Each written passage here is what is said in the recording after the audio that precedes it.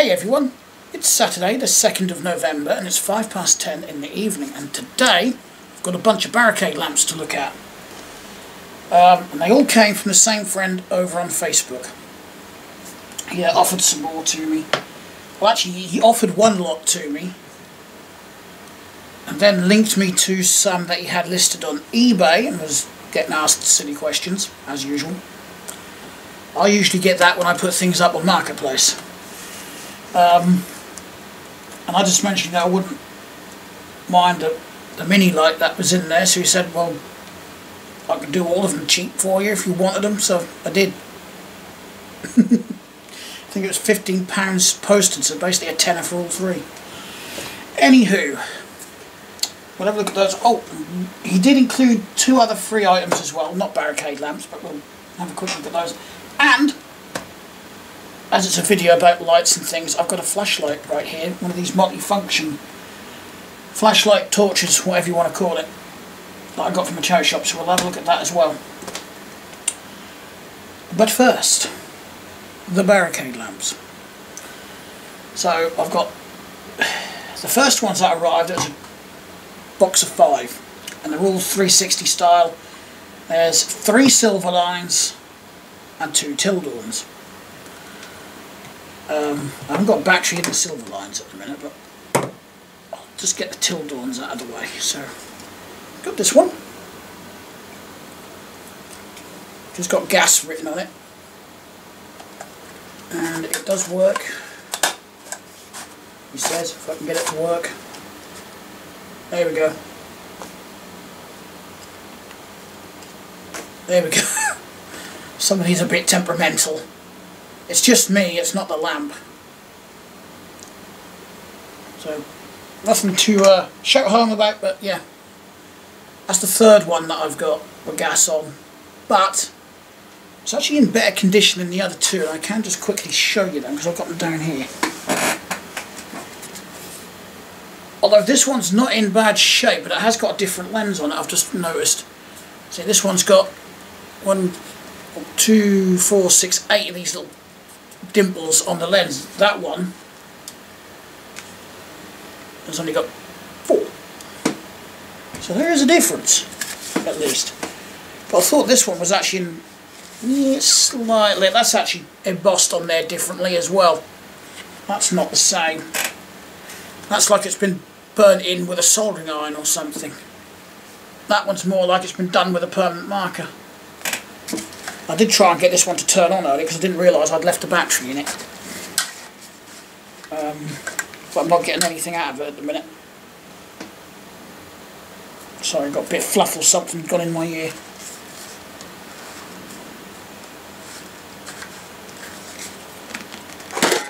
So, bit of a flexible board. Is the battery dead? No. But it ain't working. It's not a photosensitive one, is it? Doubt it. In fact, I don't think this is a flashing one. I think this is a steady burn because there's no electronical circuitries in there. No magic pixies. Let's try another battery just in case it is the battery. Not the battery.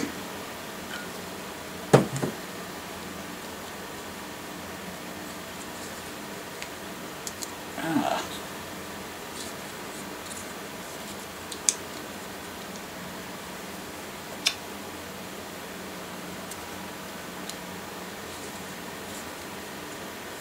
The center contact has moved off of that circuit, so I'm guessing that could be our problem.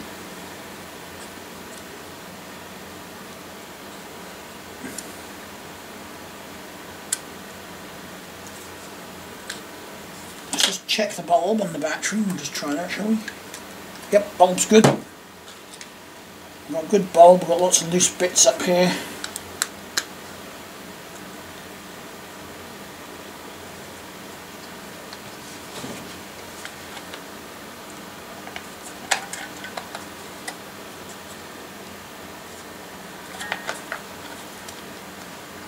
Yeah, that's centre contact, keep moving around, so I've got a feeling it's doing that. Possibly shorten out on the base there of the bulb.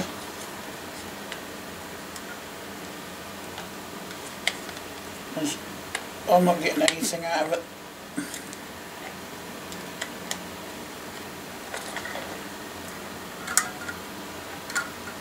Well, that's something I can look at another day. I don't need to look at it right now, do I?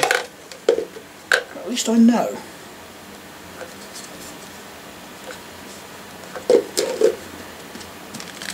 And it doesn't matter too much because I've got a whole bunch of these spare in the cupboard anyway, so I can put another circuit in if necessary.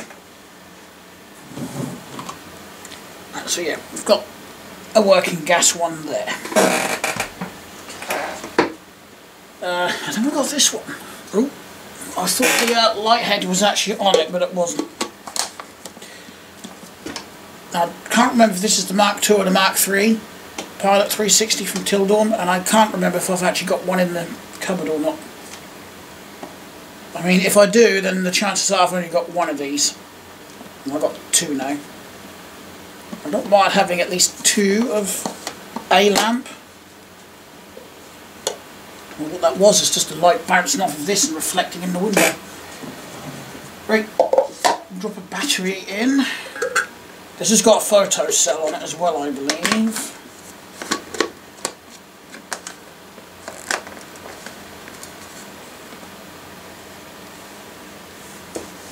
He says.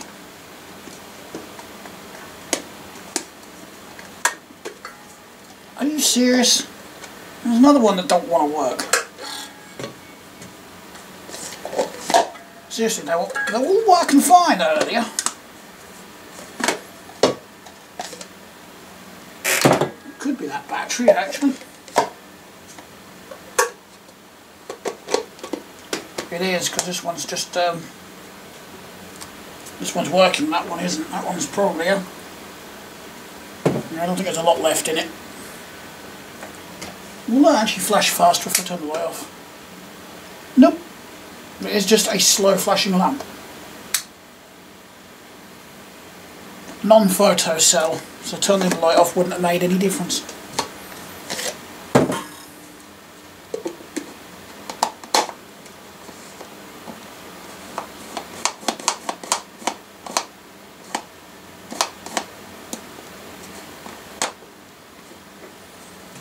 Wonder, is it going to work?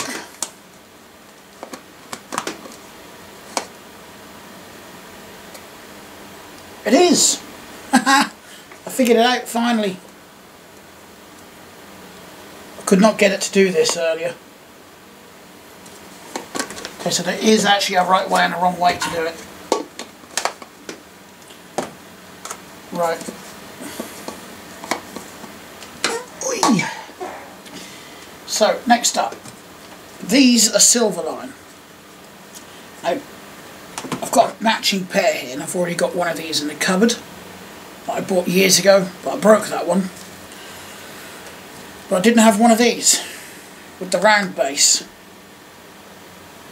It's got the same base as the other, same light top as the other two, but the other two have got a Dorman Unilamp style base. You'll see in a minute.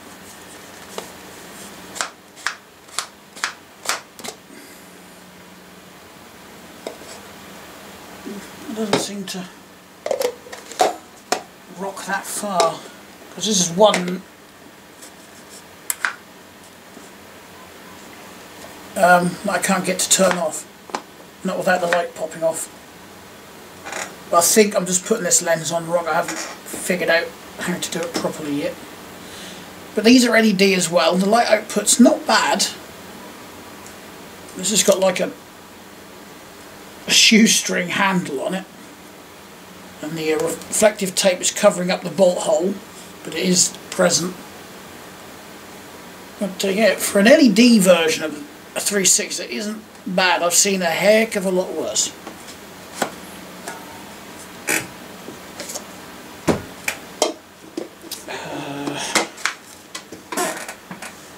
Put that there. Next up we've got, like I said, a matching pair. And the only reason I wanted these is because, like I said, I broke my other one. It's all glued and taped up. Because apparently this plastic is not very strong on these silver lines. And if you drop them with a battery in, you basically smash the whole bottom of your battery compartment.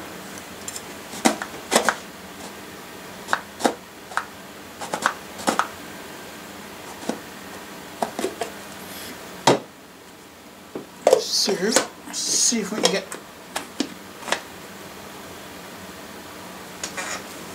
it's off. It's on. Yeah, this is photo cell as well. They all are, these silver lines.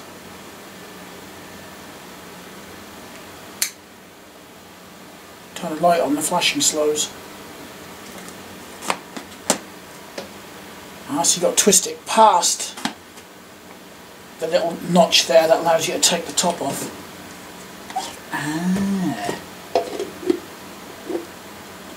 Because I thought there was either something wrong with it or I was doing something wrong because I couldn't get it to turn off.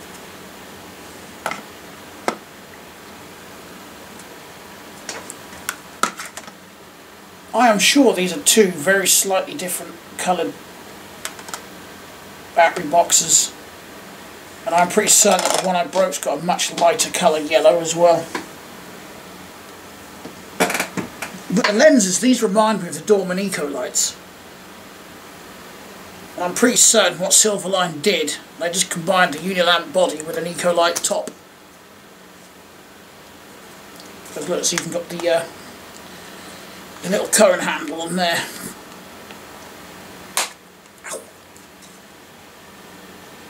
And a little slot there to put the nut up for a bolt as well, which is not present on either of them.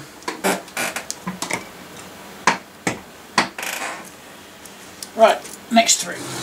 One of these has actually stopped working. It was working perfectly fine. And that's the universal permic lamp. It should be an easy fix, it's just a loose connection in there and I can't find it at the minute. But yeah, it was working great otherwise. But this is an earlier version. The circuit isn't. That's a later circuit, but I'm not bothered about that because it's a working, well, was a working lamp. Until a connection decided to become a loose one. We can tell this is an early one because it's got the holes in the battery tray. You've got a little clip there that you've got to just lift up to release this. So it'll actually stay in place with the bolt released, unlike the later versions. Now, sticking with the Pilot 360 theme, there's another one. I'm not short of these. If anybody wants one, I've got like at least four spare in the cupboard. Although I do need a circuit out of one of them for one of these. But this one has got one main difference. Well, one, it's actually in way better condition than the other just normal amber ones I've got. Especially the one that I've got hanging in the hallway at the minute. And two, it's a steady burn. And I am 99% certain that all of the others I've got are flashing. Pretty certain I don't have another steady burn. So I'm pretty pleased to have that. And even if I did have at least one more steady burn, a second one's not going to hurt. They don't seem to be as popular. And the last one, for Barricade lamps at least, is another JSP mini light. I say another one because I have got a multitude of these kicking around as well, both here and at the workshop. And I've actually got rid of a bunch as well. Don't buy in bulk, people, unless you are certain you can get rid of them. But this has got FES on it. And it's also got a company sticker there. I'm guessing Forest Electrical Services, maybe, was using this at one point and stuck, you know, their sticker on it, so if it ever went walkies, you know, they could tell. This is like raised lettering on there, so I don't know how they did that. And of course, it does work. Yeah, anyway, I do like collecting lamps that have a business name on it, because that's part of history. So with a lot of the ones I've got, I have tried to keep it to just that, if I have multiples like these. Which I think for the most part they have got different business name or something like that on them. I mean, I got 2 red ones up there. They were both flashing, but just to make a different one I put a steady burn socket in one, circuit rather, not socket, in one of them, so I've got one steady burn, one flash. Right, I started the video with 2 batteries on the desk and now I've got 4 somehow. That one I don't think is a good one. Those 3 should be alright. Now, in the box with those last 3 lamps, which arrived today, he also put in a couple of freebies. So I've got a 150 watt double life Osram light bulb,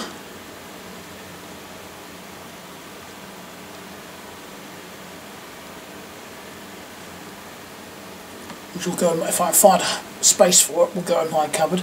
And that reminds me, Trims and Things wants me to do a video on my bulb collection.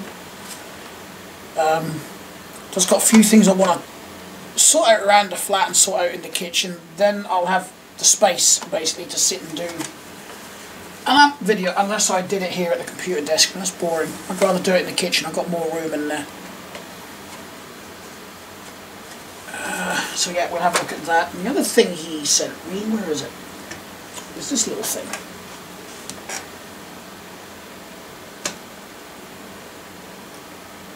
Which he thought was like for a motorbike or something like that, like a little side light. He was close. It is a side light of sorts. It's actually a parking light. Because way back when, a lot of cars, they didn't come, you know, pre-fitted with a parking light, or with parking lights like most modern cars do. You have your little side light bulbs in your headlights.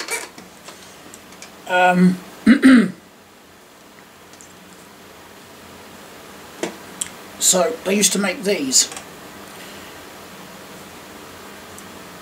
I know some came with crocodile clips and a long lead, so you just pop your hood and run your cable under there, clip it on the battery. The wires on this one aren't long enough for that, so I'd assume you would probably just connect this to your interior light and turn the interior light on, you know. Take the bulb out of the interior light, wrap those wires around it. It's very sort of how you doing back then. But this bit, you'd wind down the driver's side window, you put this on top of the glass. That's why it's all rubbery. It is actually a chunk of rubber. That's why it's got that slot cut into it, so just go over your glass. Wind your window up, and then like I said, you'd probably connect that, I don't know, interior light or something like that. And then you've got a little parking light on the side of your car.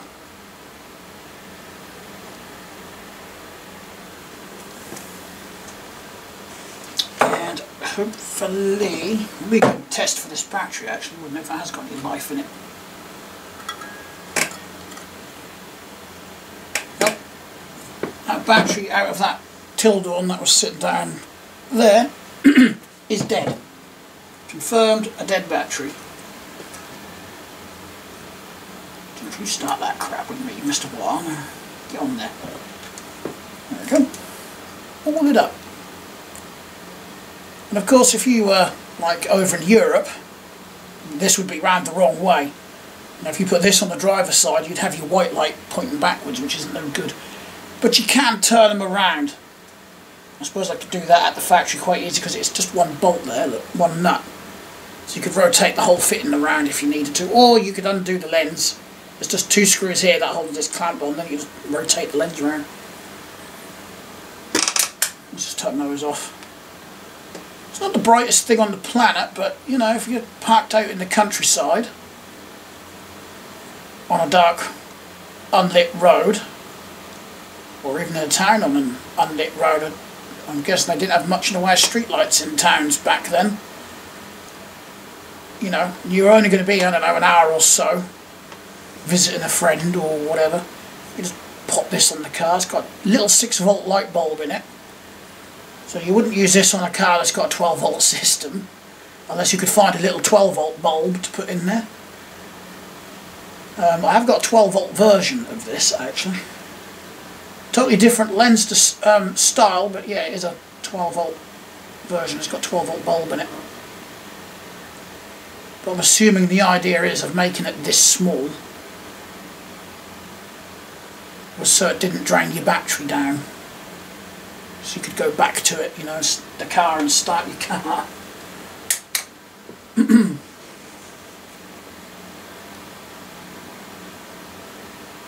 But in theory, as a 6-volt, I could actually fix that to one of my bikes and run it from the bicycle dynamo. If I really wanted to. You can find these old lights on eBay as well. I think that's actually where I got my other one from. So it's got a totally different lens design to that, but does the same thing.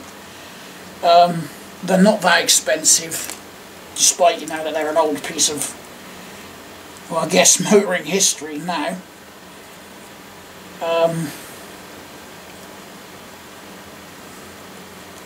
Yeah, I think I only paid like £5 for my other one.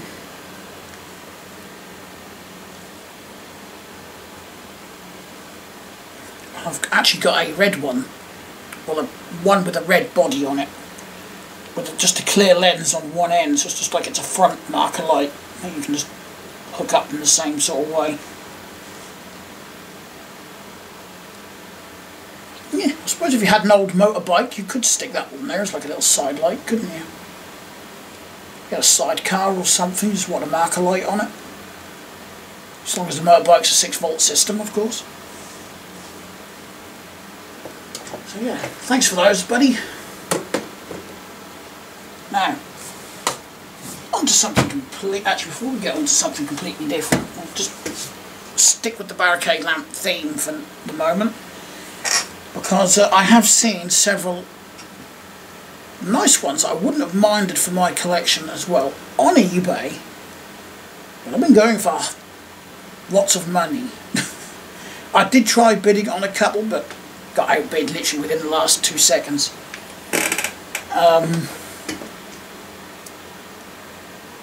I did consider putting a higher bid on one of them, but eh, you win some, you lose some. You know, I guess whoever bid against me wanted it more than I did. Who? It's all down to the individual person, really, you know, what they're willing to spend. Some people are willing to spend it. It's like that with most hobbies where collecting's involved. You know, I've seen die-cast models where I think, cool, that's a lot of money for a little model, but they do sell. So I think, well, they've got to be worth it then. You know, if it's sold and someone spent the money, then it's got to be worth it. Anywho, whoops, don't want to turn that on, not yet. So, earlier in the week, I was browsing a local charity shop and I found this big old multifunction torch. It's not the only multifunction torch I've got. I seem to like these because I've got 4, 5, something like that. Well, probably closer to 6 or 7 if I count the little ones that I've got. I've got a couple of little ones. You know, you could put rechargeable D cells in here as well if you wanted to, and charge it up from the external socket there.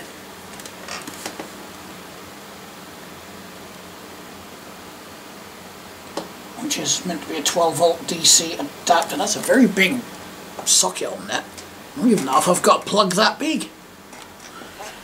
But anyway, when I bought it or got it home, I knew there was batteries in it because I could tell from the weight of it. And I was hoping, you know, please don't let them have leaked everywhere. And by the way, I've that's the price. I didn't pay a great deal for it.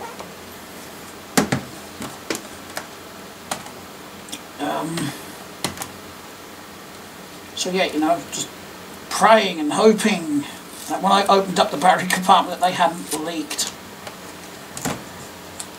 They'd leaked, and they were Duracells, and 3 of the 6 batteries had leaked heavily. However, I did get lucky in the sense that it didn't completely destroy this torch. I have got one of the old batteries at hand somewhere. I did. Where did I put it? There it is. It's hiding behind a 6-volt battery. So there was 6 Duracells in this torch. The one I got in my hand has got a best before of March 1996 on it. So that's the best part, 20 years old. Another one had a best before of January 1999. And the 4 Duracell Ultras with the built-in battery testers had best before of 2011, I think it was March 2011. Guess which one's leaked? Have you guessed? If you're thinking the March 96 one leaked, you'd be wrong. Because it did. Squeaky clean. I can't show you the other 3 because I put them in the bin and they've actually gone outside. I should have held on to them, but in a sense, with how much they'd leaked and how much of it had crystallised and whatnot, and with the cats, I just did not want to keep them around in the flat. But there is photos on my Discord server if anybody wants to see them. If you don't use Discord, just going to throw this out there quickly. If you want me to actually make a Facebook page, maybe, well, for all my YouTube channels, I don't want a separate one for each one. If I'm going to do it, I'm going to do it for all 3. I'm quite happy to do that. Because I know not everybody uses Discord, so if it's going to be easier for me to set up a Facebook page, let me know and I'll do it that way as well. Anywho, yeah, it was 3 Duracell Ultras, or 3 of the 4 Duracell Ultras that had leaked heavily. But to my surprise, there was a little bit of that crystallised stuff laying in the bottom of the battery compartment in here. There's some stuck to one of the contact springs up this end of it, and on this end, I might as well take it off just to show you. There's a very little bit of, well, you see it's dull on this side. Yeah, this was rather furry, for want of a better description. I just took my drill down there with the wire brush. It's the wrong wire brush on it, really. It's too soft. I need one of my silver ones, but I can't find one at the minute. So I just cleaned it up as best I could with that gold one. The gold ones are too soft, really, for what I needed it for, anyway. Yeah, that was it. That's all the corrosion there was. There's nothing on the circuit. That survived. I've got odd batteries in here at the minute. They say you shouldn't mix your battery brands, but I don't think there's any reason really, other than some battery brands are just better than others, so you won't get full performance out of them at your item. Well, there's that risk, you know, that you won't get full performance out of it. Or what if you got like a torch or something that takes 2 D cells or AA's or whatever, and you've got 2 different ones in there, there's also the chance that one will go dead before the other. I think that's the only reasons they say don't mix the brands. They're not going to leak or explode or anything like that. But as I can show you, we work. It's not that bright. Mind you, that torch doesn't seem too bad, but the JCB barrels I've got in here are not brand spanking new. The Amazon ones are. And we've got that. We've got the fluorescent light on it as well. Got the red flasher. Now there is still one minor fault. If I go and put this into a red and amber wigwag,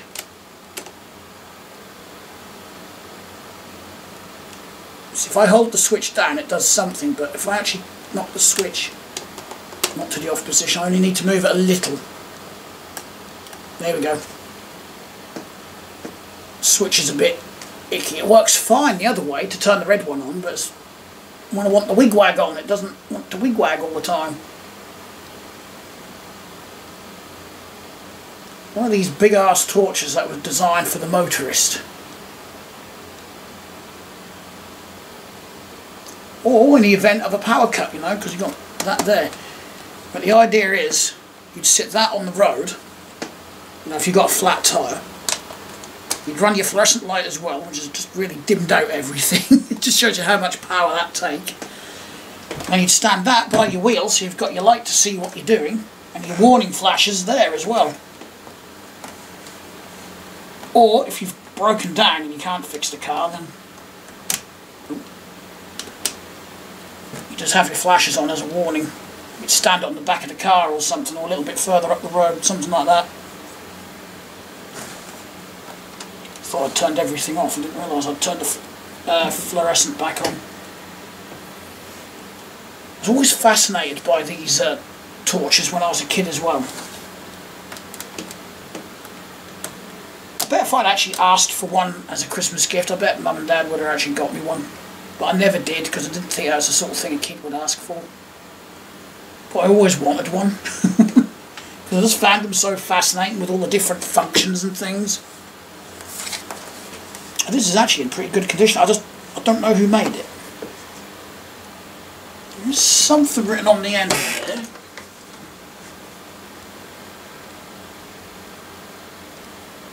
Oh.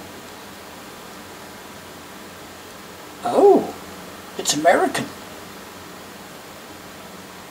Oh, UK design registration, USA patent pending. That is literally all I can find on this. Made in China. Torch, middle is off, then you've got lamp. I'm talking about that actually calls it a bloody wigwag. Oh, twin blinker, single blinker and off. But yeah, that's literally all I can find information. Even when I had this apart earlier to clean it all up, I couldn't find anything in it. No brand, no nothing.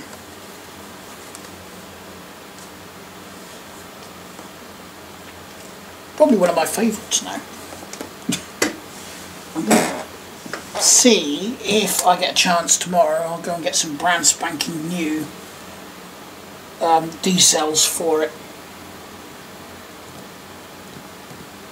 That would actually be handy keeping over in the workshop, over at Mum's.